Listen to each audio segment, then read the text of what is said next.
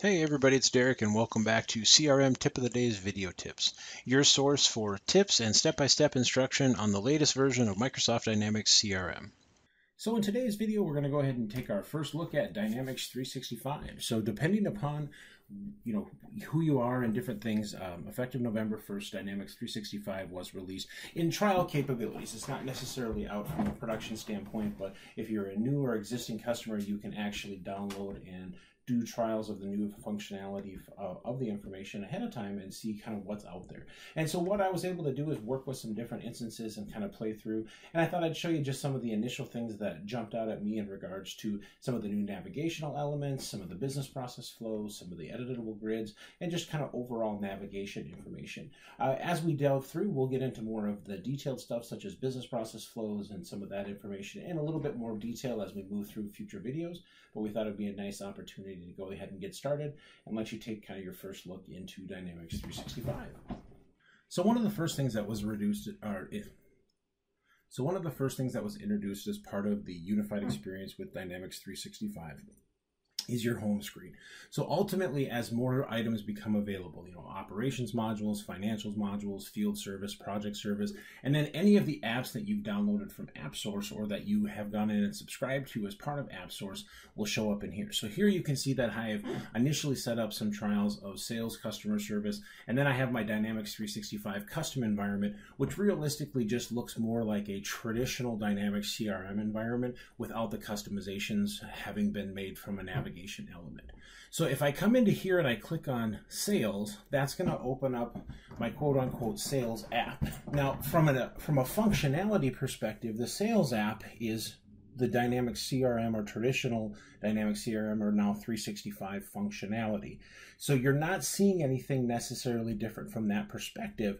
However, what's happened inside the navigation is the navigation has been optimized for a sales experience. So I'm going to see things more like sales and marketing and settings. And then as I go into each one of these individual areas, the items that you're going to see in here will already have been kind of customized or streamlined to reflect the specific business use case that I wanted to work with. Same thing if I were to come over in here and switch on my option for customer service. And if I click on customer service, now this is going to bring me into my customer service module, which if you've worked with Dynamics CRM in the past is the service module of the application, but the navigation has been streamlined from an areas and sub areas standpoint to be more targeted specifically at that option. And even like when you go into settings, you'll see that it's been streamlined a little bit to work through the service related specific information. Now you'll notice over on the side that I still have Interactive Service Hub. That's still a viable option that I can go into from within Dynamics 365. I also have this option called My Apps. And so this is the area that as custom apps are being created for your organization or by you, you will be able to access and work with your apps directly from in here. Now, from a time perspective, we're not going to spend a ton of time going through that today, but it's important to note that that is something that you do have available as you're moving forward. Now, let's just go back into here. And this time, let's go into 365 Custom. This is realistically going to be more in line with what you would normally have seen in the past, where the navigation isn't customized or tailored to a specific subset of functionality. It's more or less just everything that you have within the environment. And that was because when I chose to do my trial environment, I chose to do sales and service and have everything put in here so I can see more of the traditional experience. But again, based upon how you've done your licensing and what you've purchased, whether you've got additional add-ons or whatnot, that'll navigate through and streamline that information accordingly. Now, let's first talk about one of the key changes that people have been pretty excited about, and that's the concept of editable grids. So editable grids are an option. However, one of the things I would tell you is they're not enabled by default. So if you go into, for example, if I go into accounts, I can see actually in here that I do have editable grids. I can click on any one of these options. I could make changes and make inline edits as part of the application. If I come up here and I click on, for example, contacts, Contacts I have not enabled for editable grids. So I'm going to have my more traditional out-of-the-box static grid functionality. So it is something that you do have to enable, and it can be enabled at an entity level, or it can be enabled at kind of a subgrid level. So it's actually done through controls. Now let me just show you what that looks like at kind of a high level so you can see it at an entity level. So if I just go in, I'm logged in as an administrator, so obviously I have customization capabilities. So I'll come into here, and I'll go into customize the entity.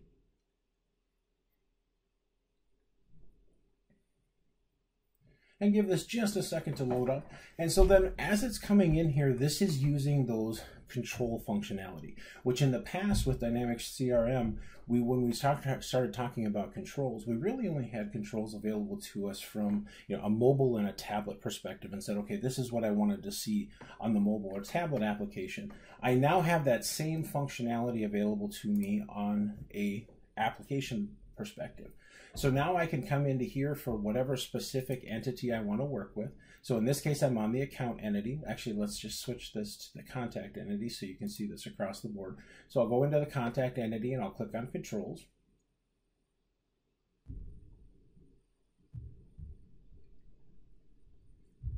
And then I'll add the editable grid control option.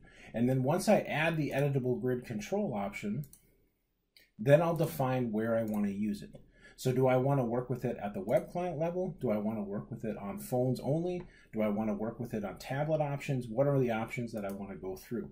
And then I can also see down here how I want to do things about like grouping. Do I want to do lookup informations associated with that? What specific items do I want to have in regards to those options? And then again, as we're working through it, just like any types of scenarios, I could do JavaScripting and stuff. But for right now, let's go ahead and do enable edit grids, and we'll just do it at a web level. So I'll save and publish. So now that I've published, now I can see that when I go back into contacts, I have editable grids.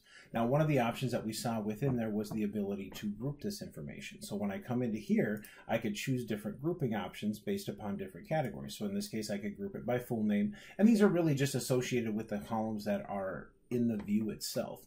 And so I could group it by name, I could group it by company name, if this was accounts, I could group by city, any of the fields that really are available to you within there.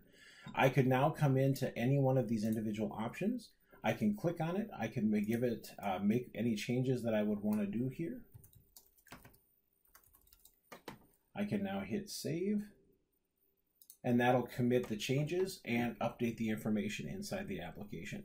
So this is, again, one of that really new exciting feature that people have been looking at.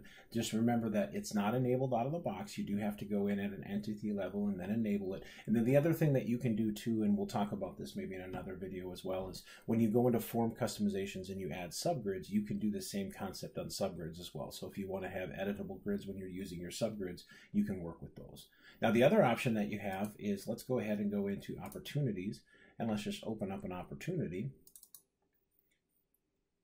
Another exciting change that people have talked about is the new updated editors for business process flows and business rules. And we'll actually do those in the next video so you can see exactly what that process, as far as what the new editor looks like and some of the new functionality that are around it. But there's some pretty cool stuff that you can now do with business process flows. One of the biggest things that you'll see here is, as you're in a specific stage, it'll tell you how long that stage has been active. So you can actually see also, as you're working through it, how long the sales process has been, or the business process flow has been active. So it gives you a little bit more flexibility inside the application to see exactly what's going forward as you're going through these. The other thing that's kind of neat now is you have the ability to execute workflows upon stage entry and stage exit as part of your business process flows, as well as being able to execute business process flows through workflows. There's also an entirely new structure around being able to abandon business process flows and run concurrent business process flows to have different multiple business process flows associated with the same record if need be. So they've modified that entire process in regards to how you can work through those. And again, we'll get through those as we go into additional videos. Now, in regards to that, most of what you're seeing is around user experience definition, but those are some of the key big changes that I've seen right off the bat, and just wanted to take an opportunity to show you that. In future videos, like I said, we'll go ahead and we'll delve into each one of these options in a little bit more detail. So that's going to do it for today. I hope you enjoyed our first look into Dynamics 365. Again, we've got lots more detailed information we want to do in subsequent videos, but I thought this would be at least a nice opportunity to really focus on some of the navigational differences so you can see what that looks like, as well as a couple of the key components around editable grids and items that people are looking at. So that's going to do it for today. For all of us here at CRM Tip of the Day, this has been Derek saying thanks for watching, everybody. Take care and have a good one.